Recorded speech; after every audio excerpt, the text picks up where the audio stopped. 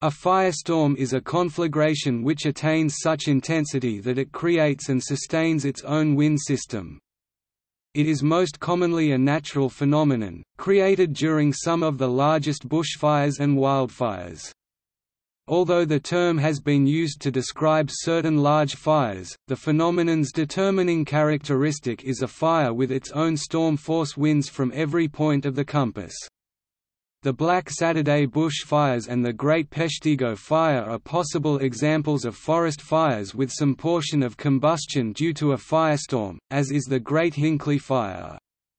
Firestorms have also occurred in cities, usually as a deliberate effect of targeted explosives, such as occurred as a result of the aerial firebombings of Hamburg, Dresden, firebombing of Tokyo and the atomic bombing of Hiroshima.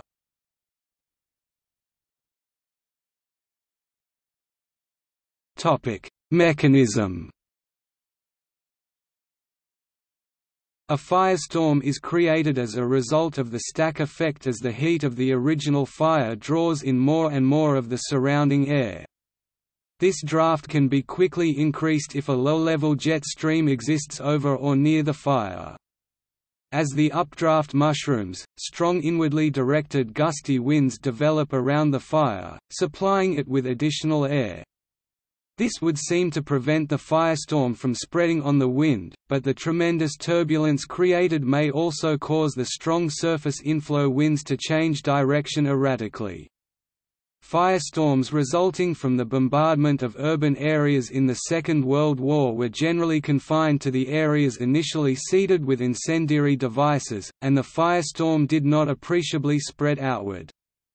A firestorm may also develop into a mesocyclone and induce true tornadoes, fire whirls. This occurred with the 2002 Durango fire, and probably with the much greater Peshtigo fire. The greater draft of a firestorm draws in greater quantities of oxygen, which significantly increases combustion, thereby also substantially increasing the production of heat. The intense heat of a firestorm manifests largely as radiated heat, infrared radiation, which may ignite flammable material at a distance ahead of the fire itself. This also serves to expand the area and the intensity of the firestorm. Violent, erratic wind drafts suck movables into the fire, and as is observed with all intense conflagrations, radiated heat from the fire can melt asphalt, some metals, and glass, and turn street tarmac into flammable hot liquid.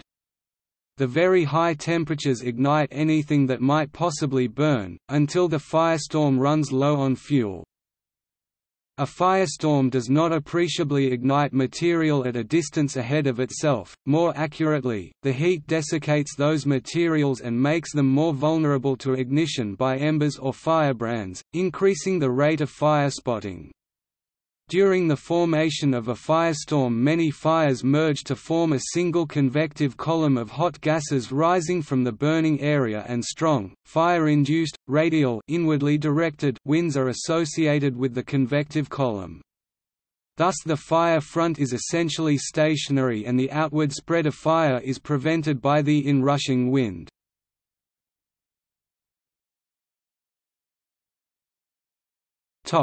Characterization of a firestorm. A firestorm is characterized by strong to gale force winds blowing toward the fire, everywhere around the fire perimeter, an effect which is caused by the buoyancy of the rising column of hot gases over the intense mass fire, drawing in cool air from the periphery. These winds from the perimeter blow the fire brands into the burning area and tend to cool the unignited fuel outside the fire area, so that ignition of material outside the periphery by radiated heat and fire embers is more difficult, thus limiting fire spread. At Hiroshima, this inrushing to feed the fire is said to have prevented the firestorm perimeter from expanding, and thus the firestorm was confined to the area of the city damaged by the blast. Large wildfire conflagrations are distinct from firestorms if they have moving fire fronts which are driven by the ambient wind and do not develop their own wind system like true firestorms.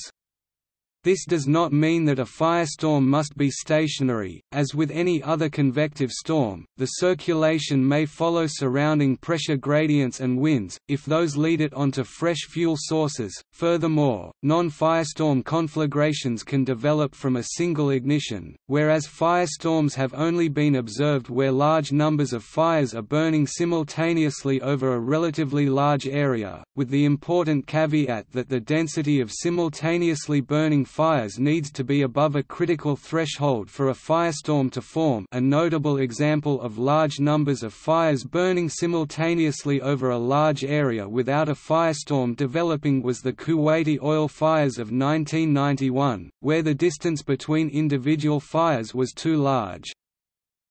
The high temperatures within the firestorm zone ignite most everything that might possibly burn, until a tipping point is reached, that is, upon running low on fuel, which occurs after the firestorm has consumed so much of the available fuel within the firestorm zone that the necessary fuel density required to keep the firestorm's wind system active drops below the threshold level, at which time the firestorm breaks up into isolated conflagrations.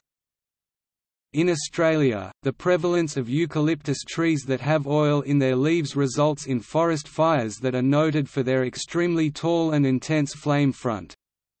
Hence the bush fires appear more as a firestorm than a simple forest fire. Sometimes, emission of combustible gases from swamps, e.g., methane, has a similar effect. For instance, methane explosions enforced the Peshtigo fire.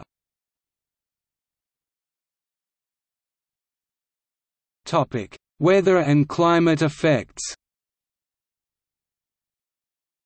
Firestorms will produce hot buoyant smoke clouds of primarily water vapor that will form condensation clouds as it enters the cooler upper atmosphere, generating what is known as pyrocumulus clouds, fire clouds, or, if large enough, pyro-cumulonimbus, firestorm clouds.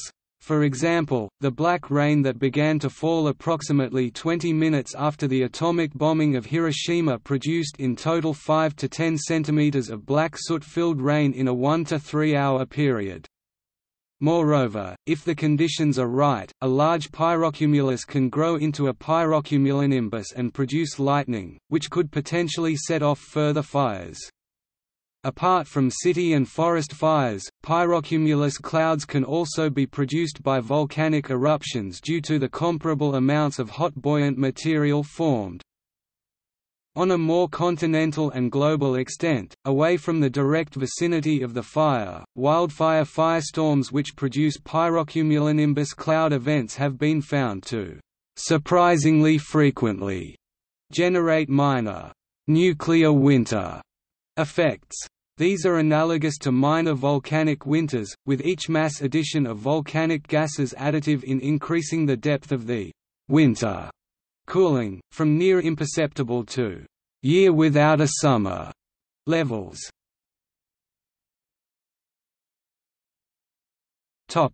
Pyro-cumulonimbus and atmospheric effects in wildfires. A very important but poorly understood aspect of wildfire behavior are pyrocumulonimbus firestorm dynamics and their atmospheric impact. These are well illustrated in the Black Saturday case study below. The pyrobe is a fire-started or fire-augmented thunderstorm that in its most extreme manifestation injects huge abundances of smoke and other biomass-burning emissions into the lower stratosphere. The observed hemispheric spread of smoke and other biomass-burning emissions has known important climate consequences. Direct attribution of the stratospheric aerosols to pyrobes only occurred in the last decade. Such an extreme injection by thunderstorms was previously judged to be unlikely because the extratropical tropopause is considered to be a strong barrier to convection. Two recurring themes have developed as pyrobe research unfolds.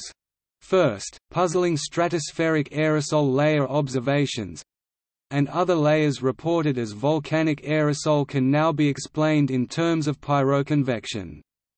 Second, pyrobe events occur surprisingly frequently, and they are likely a relevant aspect of several historic wildfires. On an intraseasonal level, it is established that pyrobes occur with surprising frequency. In 2002, at least 17 pyrobes erupted in North America alone. Still to be determined is how often this process occurred in the boreal forests of Asia in 2002.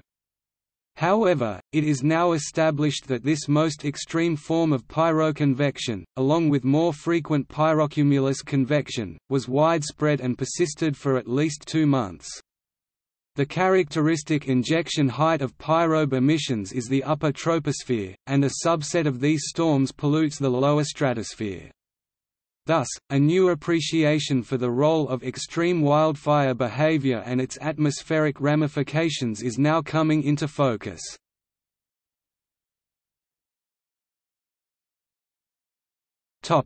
Black Saturday firestorm wildfire case study.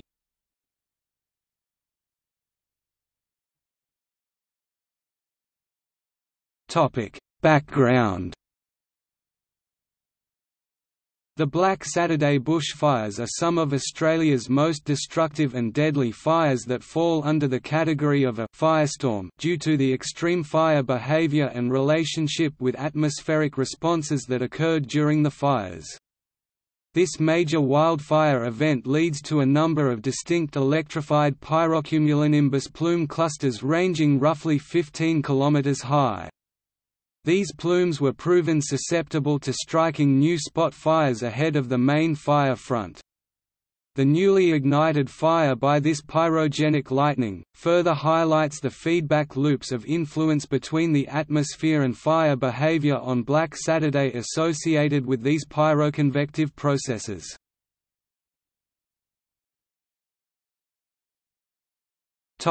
Role that pyrobes have on fire in case study. The examinations presented here for Black Saturday demonstrate that fires ignited by lightning generated within the fire plume can occur at much larger distances ahead of the main fire front—of up to 100 km. In comparison to fires ignited by burning debris transported by the fire plume, these only go ahead of the fire front up to about 33 km, noting that this also has implications in relation to understanding the maximum rate of spread of a wildfire. This finding is important for the understanding and modeling of future firestorms and the large-scale areas that can be affected by this phenomenon. As the individual spot fires grow together, they will begin to interact.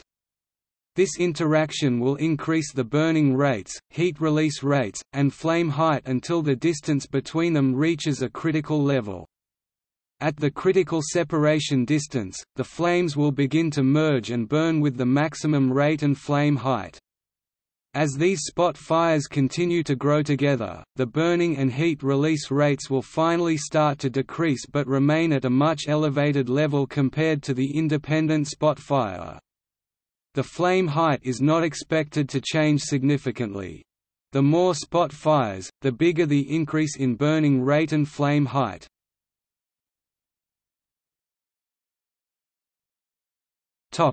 Importance for continued study of these firestorms. Black Saturday is just one of many varieties of firestorms with these pyroconvective processes, and they are still being widely studied and compared. In addition to indicating this strong coupling on Black Saturday between the atmosphere and the fire activity, the lightning observations also suggest considerable differences in pyrobe characteristics between Black Saturday and the Canberra fire event. Differences between pyrobe events, such as for the Black Saturday and Canberra cases, indicate considerable potential for improved understanding of pyroconvection based on combining different data sets as presented in the research of the Black Saturday pyrobes, including in relation to lightning, radar, precipitation, and satellite observations. A greater understanding of pyrobe activity is important, given that fire-atmosphere feedback processes can exacerbate the conditions associated with dangerous fire behavior. Additionally, understanding the combined effects of heat, moisture, and aerosols on cloud microphysics is important for a range of weather and climate processes, including in relation to improved modeling and prediction capabilities. It is essential to fully explore events such as these to properly characterize the fire behavior, pyrobe dynamics, and resultant influence on conditions in the upper troposphere and lower stratosphere (UTLS). It is also important to accurately characterize this transport process so that cloud, chemistry, and climate models have a firm basis on which to evaluate the pyrogenic source term, pathway from the boundary layer through cumulus cloud, and exhaust from the convective column. Since the discovery of smoke in the stratosphere and the pyrobe, only a small number of individual case studies and modeling experiments have been performed. Hence, there is still much to be learned about the pyrobe and its importance. With this work, scientists have attempted to reduce the unknowns by revealing several additional occasions when pyrobes were either a significant or sole cause for the type of stratospheric pollution usually attributed to volcanic injections.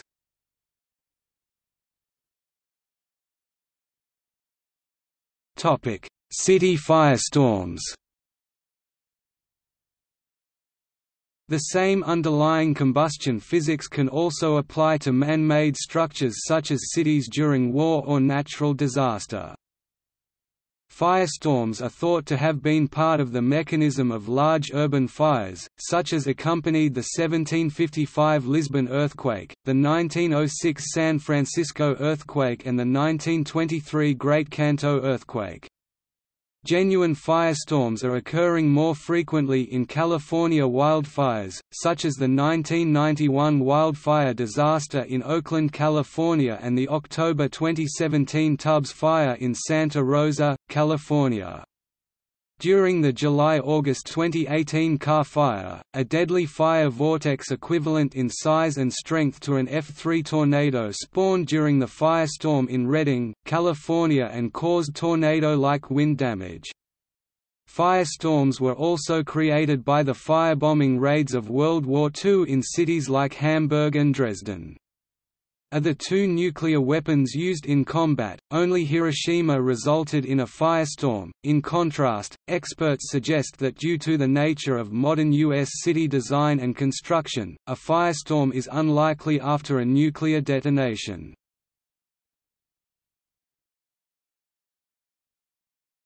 Firebombing. Firebombing is a technique designed to damage a target, generally an urban area, through the use of fire, caused by incendiary devices, rather than from the blast effect of large bombs. Such raids often employ both incendiary devices and high explosives. The high explosive destroys roofs, making it easier for the incendiary devices to penetrate the structures and cause fires. The high explosives also disrupt the ability of firefighters to douse the fires. Although incendiary bombs have been used to destroy buildings since the start of gunpowder warfare, World War II saw the first use of strategic bombing from the air to destroy the ability of the enemy to wage war. London, Coventry, and many other British cities were firebombed during the Blitz. Most large German cities were extensively firebombed starting in 1942, and almost all large Japanese cities were firebombed during the last 6 months of World War II. As Sir Arthur Harris, the officer commanding RAF Bomber Command from 1942 through to the end of the war in Europe, pointed out in his post-war analysis, although many attempts were made to create deliberate man-made firestorms during World War II, few attempts succeeded. The Germans again and again missed their chance of setting our cities ablaze by a concentrated attack. Coventry was adequately concentrated in point of space, but all the same there was little concentration in point of time, and nothing like the fire tornadoes of Hamburg or Dresden ever occurred in this country.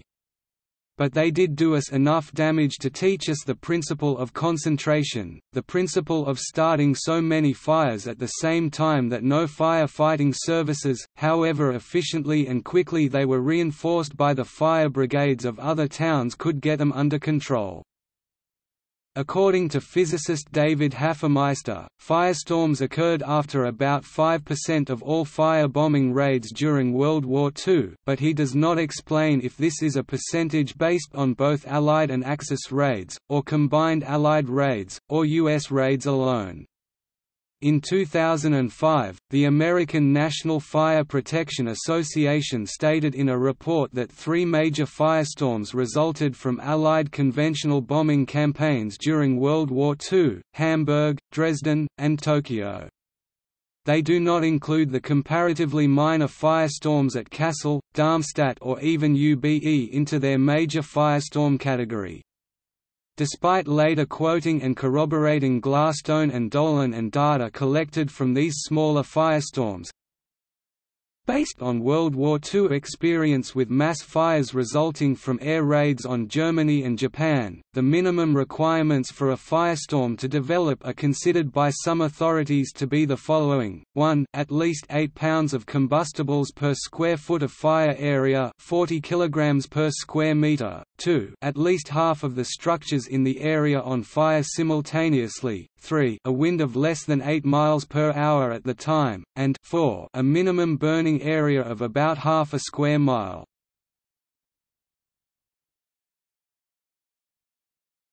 Topic: 21st century cities in comparison to World War II cities. Unlike the highly combustible World War II cities that firestormed from conventional and nuclear weapons, fire experts suggest that due to the nature of modern U.S. city design and construction, a firestorm is unlikely to occur even after a nuclear detonation because high-rise buildings do not lend themselves to the formation of firestorms because of the baffle effect of the structures, and firestorms are unlikely in areas whose modern buildings have totally collapsed, with the exception of Tokyo and Hiroshima, because of the nature of their densely packed, flimsy wooden buildings in World War II. There is also a sizable difference between the fuel loading of World War II cities that firestormed and that of modern cities, where the quantity of combustibles per square meter in the fire area in the latter is below the necessary requirement for a firestorm to form, 40 kilograms per square meter. Therefore, firestorms are not to be expected in modern North American cities after a nuclear detonation, and are expected to be unlikely in modern European cities. Similarly, one reason for the lack of success in creating a true firestorm in the bombing of Berlin in World War II was that the building density, or built-upness factor, in Berlin was too low to support easy fire spread from building to building. Another reason was that much of the building construction was newer and better than in most of the old German city centers. Modern building practices in the Berlin of World War II led to more effective firewalls and fire-resistant construction. Mass firestorms never proved to be possible in Berlin. No matter how heavy the raid or what kinds of firebombs were dropped, no true firestorm ever developed.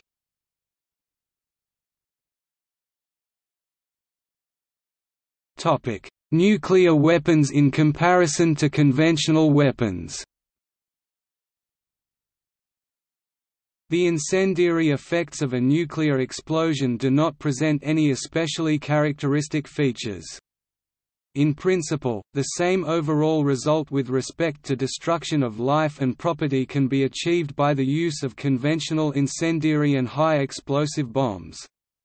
It has been estimated, for example, that the same fire ferocity and damage produced at Hiroshima by one 16-kiloton nuclear bomb from a single B-29 could have instead been produced by about 1,200 tons, 1.2 kilotons of incendiary bombs from 220 B-29s distributed over the city. For Nagasaki, a single 21-kiloton nuclear bomb dropped on the city could have been estimated to be caused by 1,000 1,200 tons of incendiary bombs from 125 B-29s, it may seem counterintuitive that the same amount of fire damage caused by a nuclear weapon could have instead been produced by smaller total yield of thousands of incendiary bombs. However, World War II experience supports this assertion. For example, although not a perfect clone of the city of Hiroshima in 1945, in the conventional bombing of Dresden, the combined Royal Air Force (RAF) and United States Army Air Forces (USAAF) dropped a total of 3,441.3 tons, approximately 3.4 kilotons of ordnance, about half of which was incendiary bombs, on the night of 13 to 14 February 1945, and this resulted in more than 2.5 square miles (6.5 square kilometers) of the city being destroyed by fire and firestorm effects according to one authoritative source, or approximately 8 square miles (21 square kilometers) by another. In total, about 4.5 kilotons of conventional ordnance was dropped on the city over a number of months during 1945, and this resulted in approximately 15 square miles (39 square kilometers) of the city being destroyed by blast and fire effects. During the Operation Meetinghouse firebombing of Tokyo on 9–10 March 1945, 279 of the 334 B-29s dropped 1,665 tons of incendiary and high explosive bombs on the city, resulting in the destruction of over 10,000 acres of buildings, 16 square miles (41 square kilometers), a quarter of the city. In contrast to these raids, when a single 16-kiloton nuclear bomb was dropped on Hiroshima, 4.5 square miles (12 square kilometers) of the city was destroyed by blast, fire, and firestorm effects. Similarly, Major Cortez F. Lowe, a surgeon in the USAAF who worked with the United States Strategic Bombing Survey (USSBS), said that the 21-kiloton nuclear bomb dropped on Nagasaki did not do as much fire damage as the extended conventional airstrikes on Hamburg. American historian Gabrielle Kolko also echoed this sentiment. During November 1944, American B-29s began their first incendiary bomb raids on Tokyo, and on 9 March 1945, wave upon wave dropped masses of small incendiaries containing an early version of napalm on the city's population. Soon small fires spread, connected, grew into a vast firestorm that sucked the oxygen out of the lower atmosphere. The bomb raid was a success for the Americans. They killed 125,000 Japanese in one attack. The Allies bombed Hamburg and Dresden in the same manner, and Nagoya, Osaka, Kobe, and Tokyo again on May 24. In fact, the atomic bomb used against Hiroshima was less lethal than massive fire bombing. Only its technique was novel. Nothing more. There was another difficulty posed by mass conventional bombing, and that was its very success, a success that made the two modes of human destruction qualitatively identical in fact and in the minds of the American military. "I was a little fearful," Secretary of War Stimson told President Truman, that before we could get ready the Air Force might have Japan so thoroughly bombed out that the new weapon would not have a fair background to show its strength. To this the President laughed and said he understood. This break from the linear expectation of more fire damage to occur after greater explosive yield is dropped can be easily explained by two major factors. First, the order of blast and thermal events during a nuclear explosion is not ideal for the creation of fires. In an incendiary bombing raid, incendiary weapons followed after high explosive blast weapons were dropped, in a manner designed to create the greatest probability of fires from a limited quantity of explosive and incendiary weapons. The so-called 2-ton cookies, also known as blockbusters, were dropped first and were intended to rupture water mains, as well as to blow off roofs, doors, and windows, creating an airflow that would feed the fires caused by the incendiaries that would then follow and be dropped, ideally, into holes created by the prior blast weapons, such into attic and roof spaces. On the other hand, nuclear weapons produce effects that are in the reverse order, with thermal effects and flash occurring first, which are then followed by the slower blast wave. It is for this reason that conventional incendiary bombing raids are considered to be a great deal more efficient at causing mass fires than nuclear weapons of comparable yield. It is likely this led the nuclear weapon effects experts Franklin Dollier, Samuel Glasstone and Philip J. Dolan to state that the same fire damage suffered at Hiroshima could have instead been produced by about 1 kiloton, 1,000 tons of incendiary bombs. The second factor explaining the non-intuitive break in the expected results of greater explosive yield producing greater city fire damage is that city fire damage is largely dependent not on the yield of the weapons used, but on the conditions in and around the city itself, with the fuel loading per square meter value of the city being one of the major factors. A few hundred strategically placed incendiary devices would be sufficient to start a firestorm in a city if the conditions for a firestorm, namely high fuel loading, are already inherent to the city. See Bat bomb.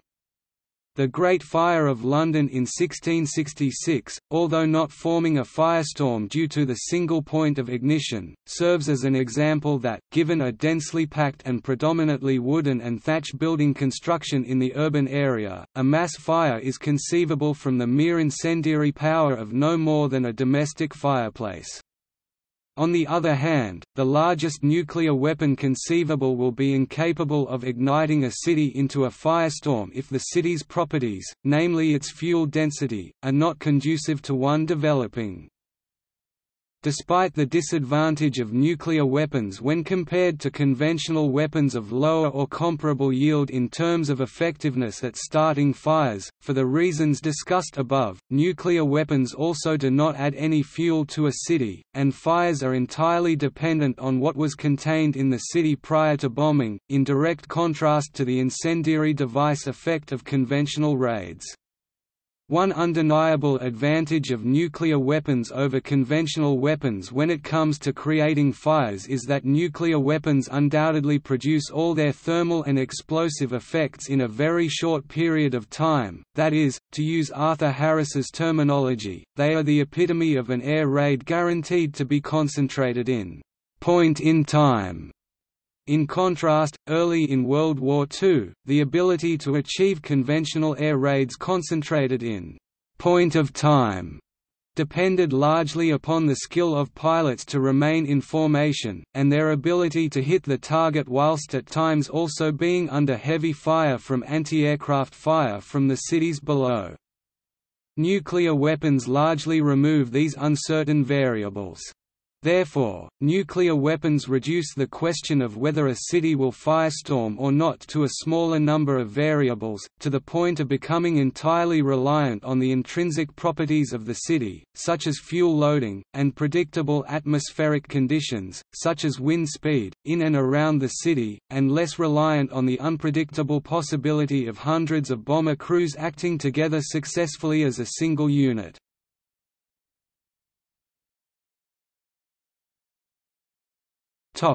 See also: Blackout wartime, civilian casualties of strategic bombing, fire whirl, wildfire, wildfire modeling.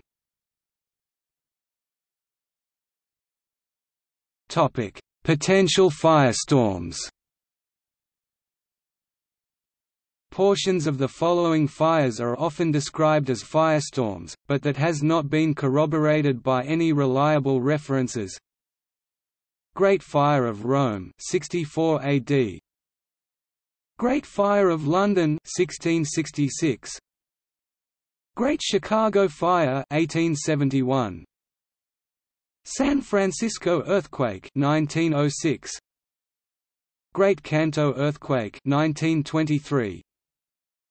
Tillamook Burn 1933 to 1951. Second Great Fire of London 1940. Ash Wednesday bushfires 1983. Yellowstone fires 1988. Canberra bushfires 2003. Okanagan Mountain Park Fire 2003. Black Saturday bushfires 2009. Fort McMurray wildfire 2016. Predrogao Grand wildfire 2017.